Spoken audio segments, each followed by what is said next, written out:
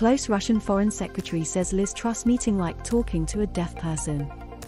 A meeting between Liz Truss and Russian Foreign Minister Sergey Lavrov in Moscow descended into accusations, recriminations and sarcastic taunts about the British Foreign Secretary's supposed lack of geographical knowledge. The pair conducted a testy press conference in which Mr Lavrov the meeting was like a mute person talking to a deaf person. He added, "We appear to be listening but we're not hearing anything." Ms Truss hit back at this characterisation, saying she had presented the UK's perspective and sought to deter Russia from invading Ukraine.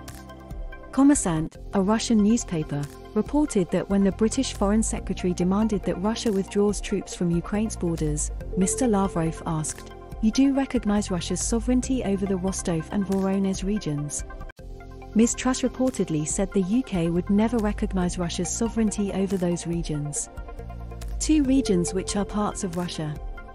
Meanwhile, Boris Johnson said on a visit to Warsaw that the Ukraine crisis has reached the most dangerous moment since it began and warned that the intelligence on Russia's troop movements remained grim.